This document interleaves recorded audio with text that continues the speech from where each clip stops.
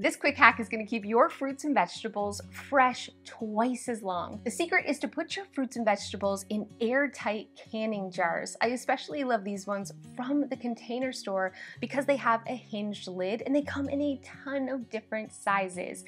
The trick is to make sure that the fruits and vegetables going in are dry. So right from the package, you can plop them in, or if you want to wash them, set them out on a towel to dry. The big ones are perfect for strawberries and lettuce. The medium ones we use for personal salads, and the little ones are perfect for blueberries and raspberries. Not only do these keep your fruits and vegetables fresh for twice as long, but because they're vertical, they save space in your fridge too.